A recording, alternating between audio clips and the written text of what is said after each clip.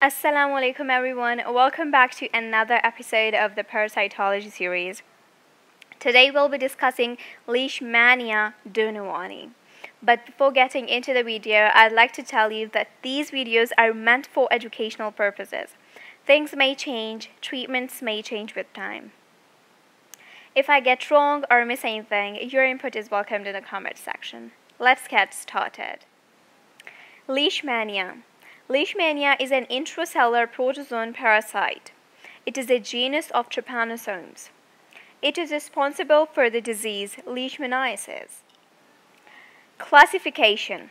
Leishmania is classified into the following four parasites. Leishmania donovani. It is responsible for causing visceral leishmaniasis. That is also called as kala azar. Next one is Leishmania tropica. That is responsible for causing cutaneous leishmaniasis in all world countries. Leishmania mexicana. That is responsible for cutaneous leishmaniasis in Americas. Leishmania braziliensis. That is responsible for mucocutaneous leishmaniasis in Central and South America. In this picture, you can see the amastigotes and promastigotes inside a macrophage, and these are of Leishmania donovani.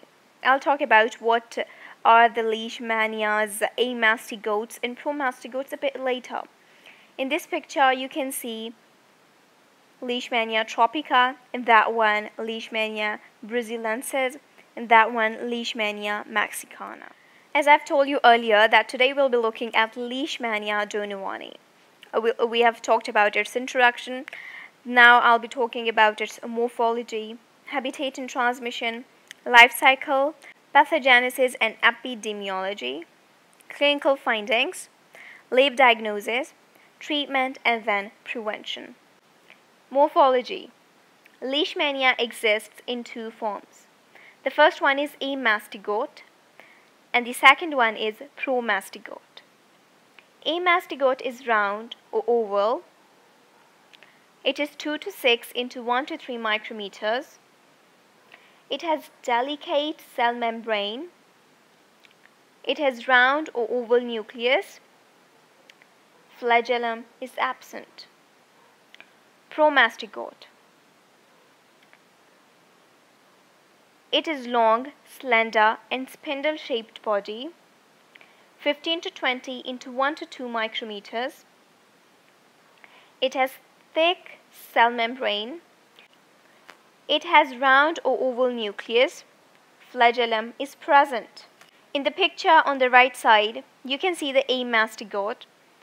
It is round, has thin delicate membrane, has round or oval nucleus. It also has some basal bodies, kinetoplast, and it has no flagellum. On the other hand, if we look at the promastigote, it has a round oval nucleus. It is long, slender. It has flagellum, kinetoplast, and basal body. Habitat. Intermediate host, Sandfly, female vector.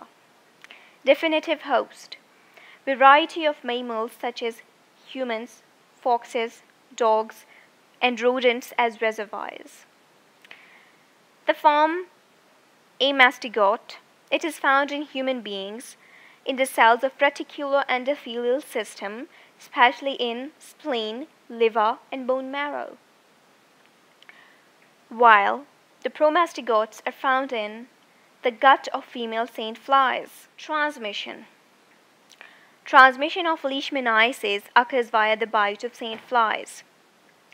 Only female flies are the vectors, because only they take the blood meals, a requirement for egg maturation. Here you can see the female sandfly. It has pair of wings, a head, antenna, proboscis, thorax, legs that are longer than body, abdomen. It uses its proboscis to suck the blood from the infected host. Life cycle of Leishmania has two stages. the Sandfly cycle and the human cycle. Sandfly cycle. When the Sandfly sucks blood from infected host, it ingests macrophages containing amastigotes. After dissolution of macrophages, the freed amastigotes differentiate into promastigotes in the gut. They multiply and then migrate to the pharynx and proboscis, where they can be transmitted during the next bite. The cycle in the Sandfly takes approximately 10 days. Human cycle. Shortly after an infected Sandfly bites a human, the promastigotes are engulfed by macrophages, where they transform into amastigotes.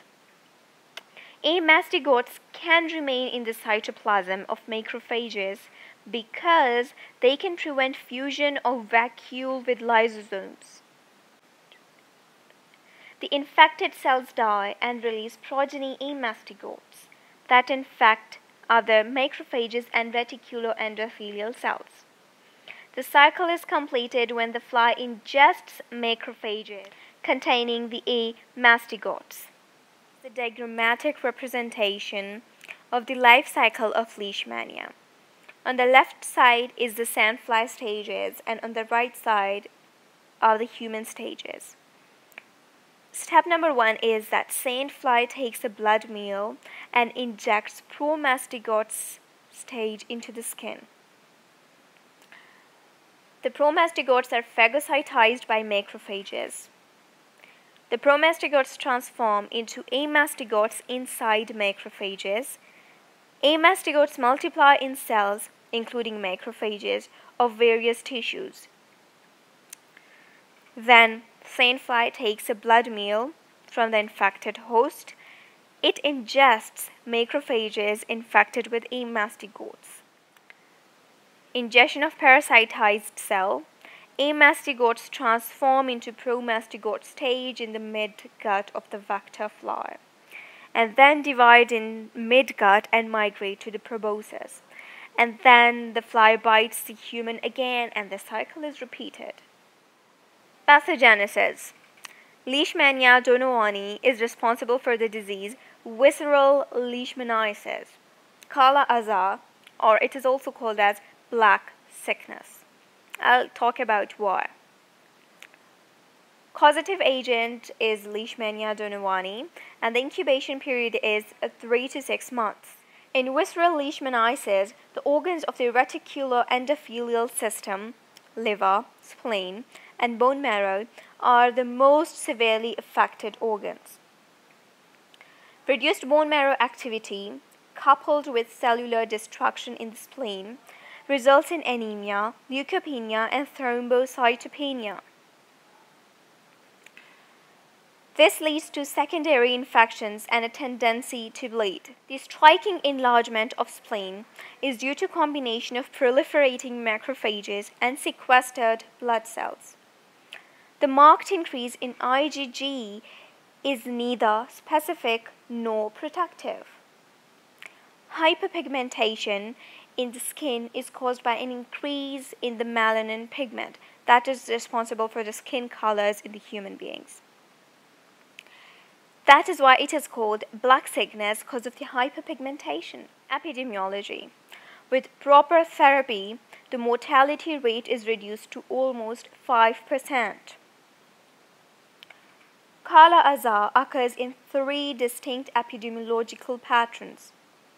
In one area, which includes Mediterranean basin, the Middle East, southern Russia, and parts of China. Reservoir hosts are primarily dogs and foxes. In sub-Saharan Africa, rates and small carnivores, for example civets, are the main reservoir. Third pattern is seen in India and neighboring countries, and humans appear to be the only reservoir. Clinical findings.